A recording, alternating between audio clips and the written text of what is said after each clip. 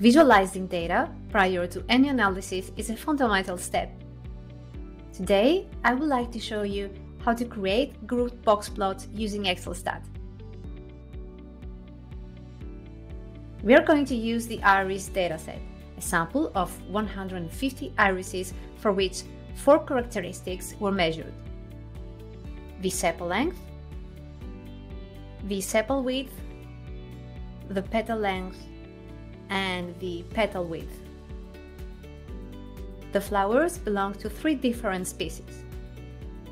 In case we had each species in a separate column, we will need to use the stack function from the Preparing Data menu and bring them in the right format.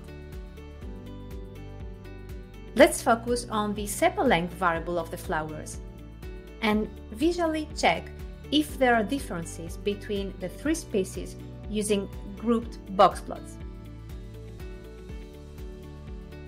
Let's go to the Visualizing Data menu and open the Univariate Plots dialog box.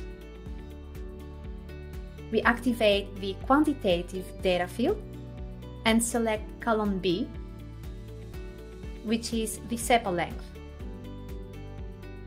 The different species are represented by column F, so we need to select it in the Subsamples field. In the first Charts tab, we select Boxplots among the proposed plots by XLSTAT for quantitative data.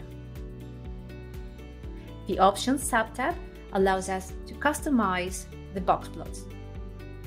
For group ones, we need to check Group Plots. Using the automatic option, XLSTAT will detect the number of categories. As you can see, there are other numerous possibilities. For example, let's color the box plot by group and display labels below the box plot.